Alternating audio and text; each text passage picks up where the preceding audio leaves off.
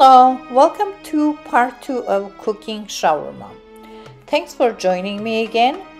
I hope you have seen part 1, which we had prepped the meat for shawarma. So today we are going to cook the shawarma. You'll see how easy it is once you have prepped everything. A few days ago we have seasoned our shawarma meat and then we put it in the refrigerator and froze it. So those are the frozen pieces that I made with you a few days ago. I took the cellophane out of this one and I cut it in pieces in small slices, just like a sausage, and I'm going to cook it. Today we are going to see how easy it is to cook shawarma whenever you need it. All you have to do is just season it, put it in the freezer, take it out whenever you need it, put some condiments, and enjoy it. Let's start with the tahini sauce. I'm going to make the tahini sauce first, then we will make our shawarma. I'm going to let it sit outside for a few minutes so it will get a little bit softer. It will be too hard to cut it right now. I'm using my mini blender again. I'm going to put 5 cloves of garlic, about half a teaspoon of salt. I don't want it to be too salty. I will taste it and then I will add it as I need it. And it's going to be a little bit noisy. I'm going to turn off the noise so you won't hear all this background noise.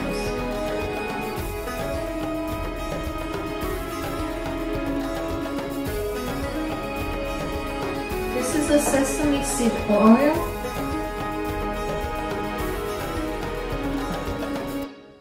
I think this is enough.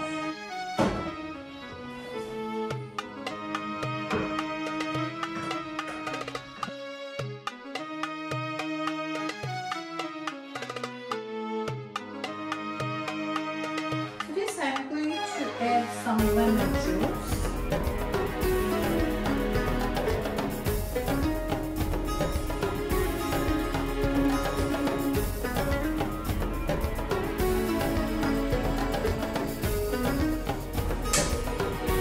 It becomes denser, and also a little bit of water. I need to add a little bit of water.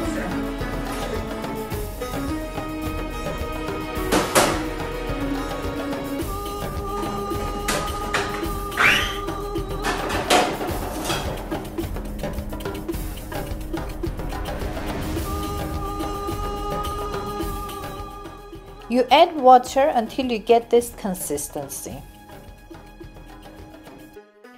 And the sauce is ready to be served with shawarma. If you like it a little runny, you can add more water and blend it and get a consistency that you like.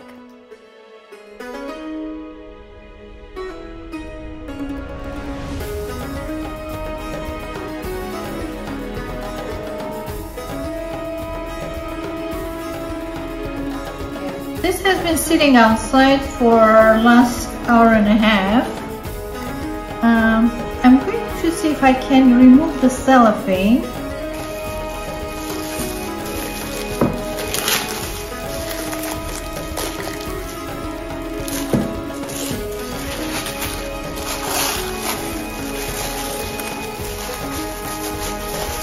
It's not that hard to remove the cellophane. So I'm removing the cellophane and cutting it in slices. This is very, very cold.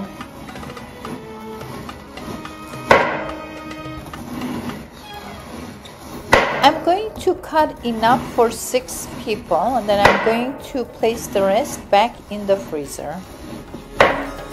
It's easier to cut it while it's frozen.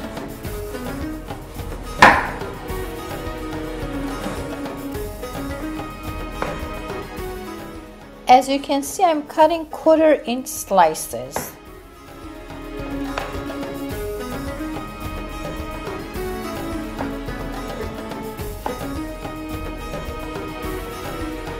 So today we are going to enjoy our shawarma together. You can cut as much as you want. You don't have to open the whole thing. You can just cut it with the cellophane on, just like this, with the cellophane on, and then peel off the cellophane. And the rest you can also wrap it in the bag, a cellophane bag, and put it back in the freezer. I have cut my shawarma into slices. Now I'm going to cook it. I'll turn on the heat to high heat. Since my shawarma is frozen and it's still getting softer, it's not going to make a difference if my oil is warm or not, if it's heated or not. I'm just going to put it in the pan.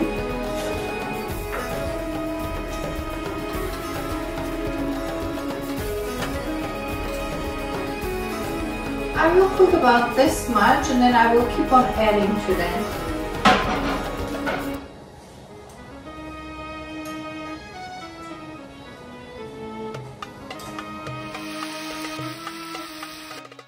I'm adding enough slices to cover the pan, and once it cooks I'm pushing it aside. I'm not taking it off of the pan, I'm just pushing it aside and adding more slices. And I continue doing that, and I keep on stirring it so it won't burn. If you're cooking for a big party, you can also put this in the oven and stir it several times so it will get evenly cooked, and it will be a lot easier to cook it in the oven if you're cooking for a big party.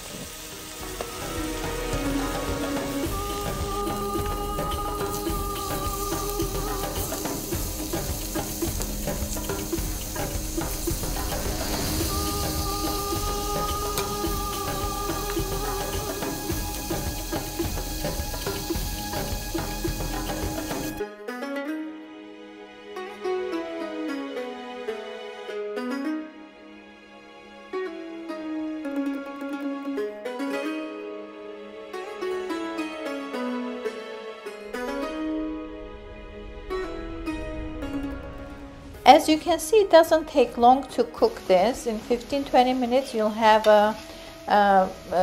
it ready. All you have to do, just cut your condiments, have it ready.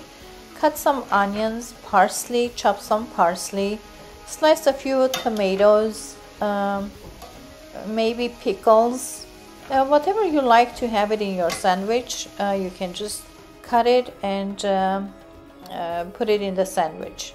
Today I just cut some onions, tomatoes, lettuce, and some pickled cucumbers.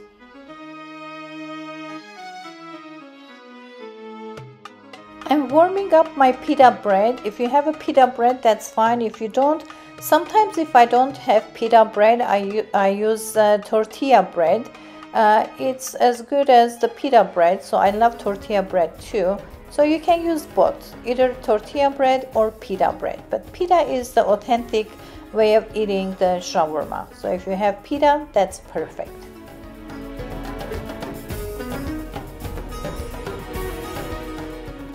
Our shawarma is ready. It's a very casual Middle Eastern food. You can have this in the open air, or you can have it on your kitchen counter. It's a very casual lunch or dinner if you like. You can just gather the whole family and enjoy it. That's what we're going to do today. I have my family around me and we're going to enjoy this with my family. I hope you like this video. If you do, please hit that like button and also subscribe to my channel. And hit that bell so if you want to be notified of my new releases. Today I only cooked one of the logs and I have saved the rest, and I'm going to cook it whenever I feel like having shawarma, and I will take videos of that too and I will share it with you. Our shawarma is ready. That's how we invite our guests to the table.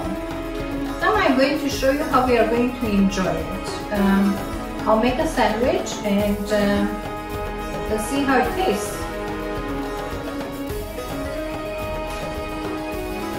We take the pita bread, open the packet.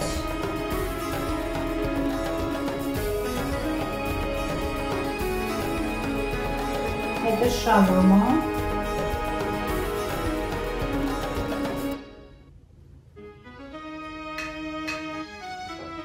And this is the tahini sauce that we made. I like to use generous amount of it because that's the whole taste of it. A little bit of lettuce, slice of tomato, slice or two, some onions. I'm using my hand. A little bit of parsley.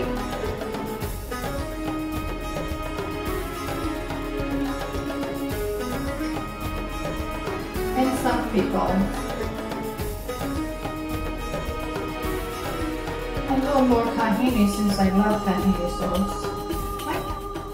I enjoyed that shawarma with my family a few weeks ago, and weeks had passed, and I was wondering what I should make for lunch, and my mom suggested let's make shawarma since we have shawarma already in the freezer.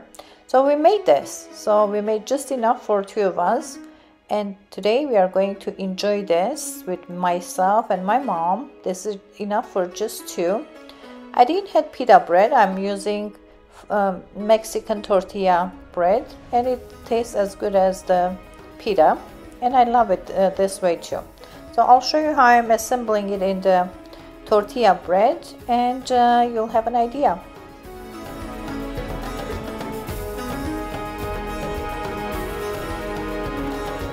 Our shawarma is ready, and now it's time to taste it. It looks delicious. This is good enough for two people. It's enough for two sandwiches. I don't have pita bread, therefore I'm using Mexican tortilla, and it will make a nice sandwich as well. I'm going to use my hand. I used some flowers from my garden to garnish it. Those are dandelions from my garden. It's edible flowers. I don't know what this is called, but it's edible too. It's beautiful. It gives a nice contrast.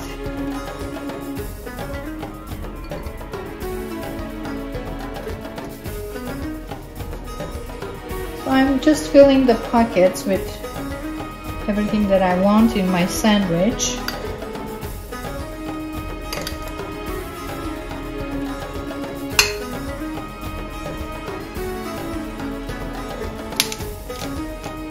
This is what it looks like so far.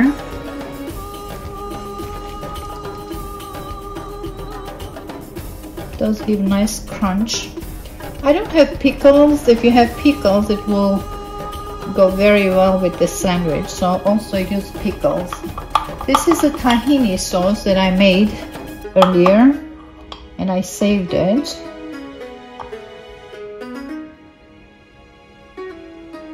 Also a little bit of tahini sauce, and it's a perfect lunch, prepared in minutes. I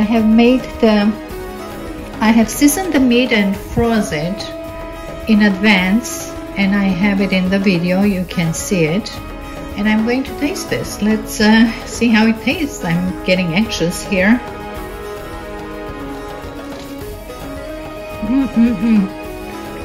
The tahini sauce is so good. I haven't got to the meat yet. Well, this is what it's all about. You can make it and enjoy it too. Thanks for joining me today at LALIK'S kitchen, and I hope you enjoyed making shawarma with me. If you did, please hit that like button and subscribe to my channel.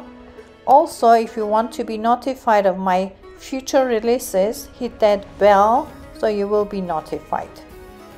If you missed the first video, which shows how to prep the meat, go to my channel and look for episode number 80 and you will see how we prep the meat. Thanks again and have a wonderful day, wonderful week, and wonderful life. Bye bye. Love you all.